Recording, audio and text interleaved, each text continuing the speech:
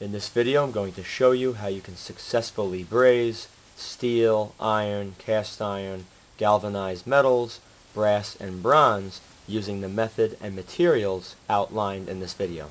In previous videos I showed you how you can braze aluminum successfully, what materials to use. I also showed you how you can solder sheet metal, galvanized sheet metal, and even some grades of stainless by making your own acid flux. And in this video I'm going to show you how to successfully braze steel together in the event you don't have a welder available. Now the materials that I use that I know for a fact work extremely well, so if you're going to want to duplicate the results that you're going to see in this video, then I suggest you buy the products that I have here. For this demonstration I will be using Harris Stay Silv 6 brazing rods, which are a copper phosphorus silver alloy for both the steel and brass bronze demonstrations, since I ran out of the Harris low fuming bronze 15 rods, which I normally use for steel. And the brazing flux that I use is made by Hot Max. Now this one works extremely well. I have tried others that work good too, but to me this one works the best. And just like it says on the label, it does work very well on steel, malleable and cast iron, galvanized metals, brass, and bronze. Now it's a mixture of different chemicals.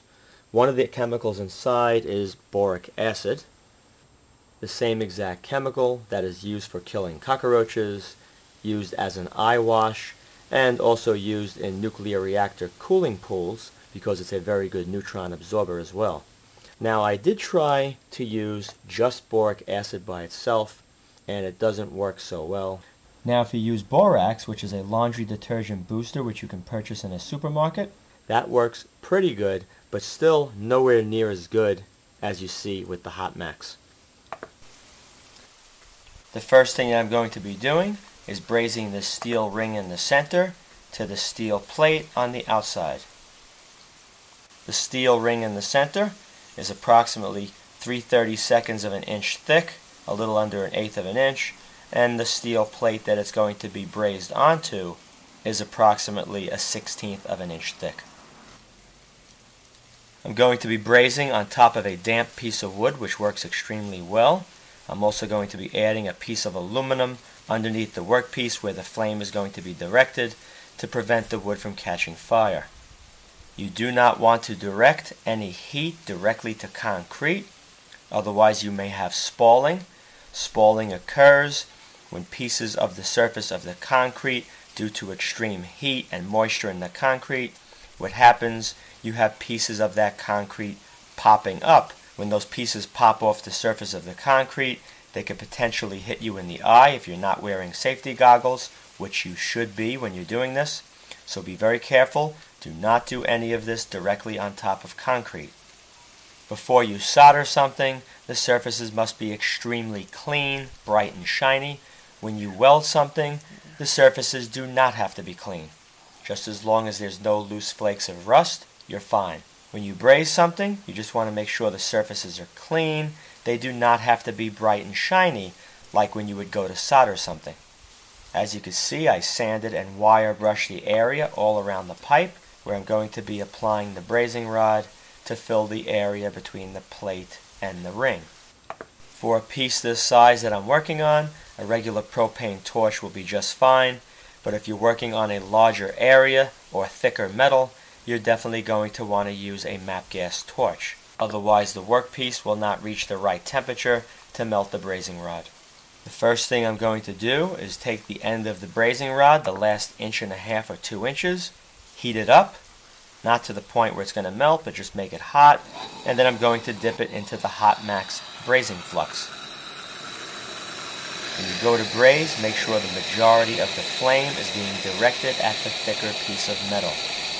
You're going to want to heat the metal until it's a very, very bright red orange. That's around the proper temperature where the brazing rod will start to melt. Remember, you want the metal to melt the brazing rod. You do not want the torch flame to melt the brazing rod. In this case, what I'm going to do, because there is a little bit of a space between the ring and the plate, even though the temperature is not hot enough, I'm going to allow the flame to melt a little bit of the brazing material between the ring and the plate.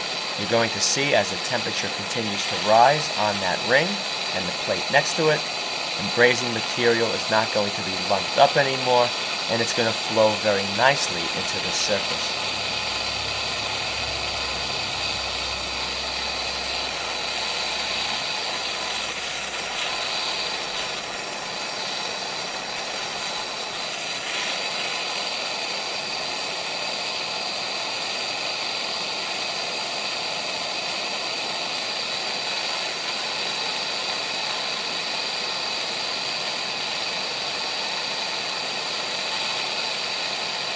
The color you see right here is ideal. Once you see the brazing material begin to flatten out into the surface, like you see here, continue to heat a little bit longer before you pull away the torch.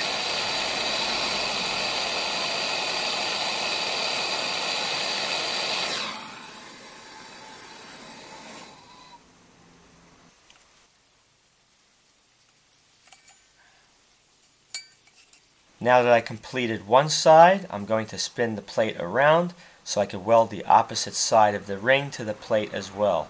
This is extremely strong material. I'm not going to have to weld the entire perimeter of that ring. It would be totally unnecessary, so I'm going to be doing just the opposite sides.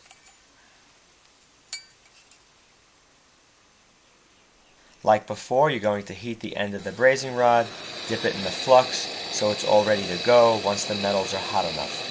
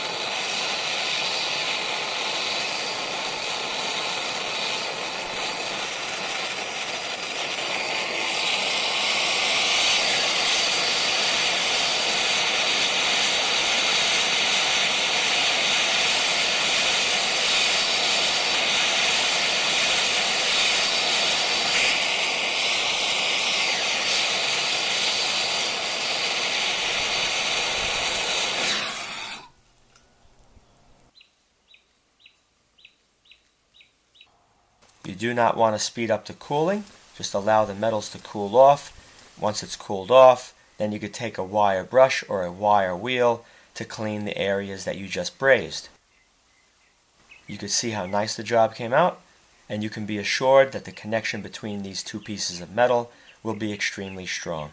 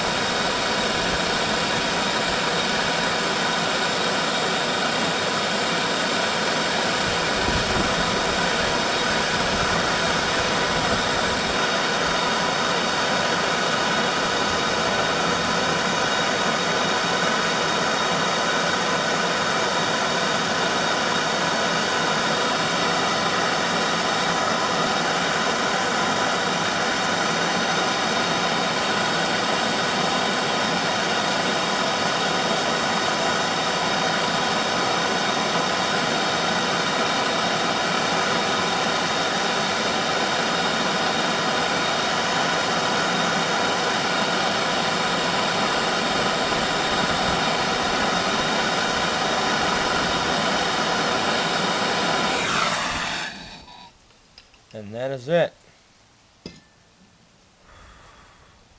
Alright, this is the piece of brass. You get a good angle on so you can see.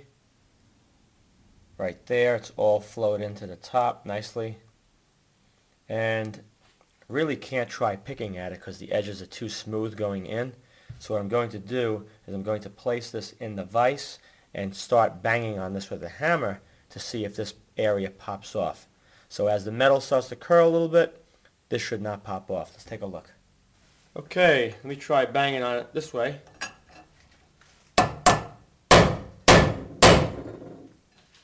That's curling out a little bit round. And I hit that pretty hard. That would have popped off. Let me do it again.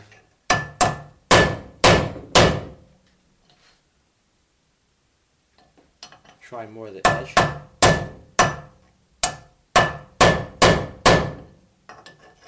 Curling nicely. And you can see that fused extremely well. If you have any questions, please post them in the comment area, and I will do my best to answer your question in a timely manner. Also, make sure before posting that others are allowed to reply to your questions or comments.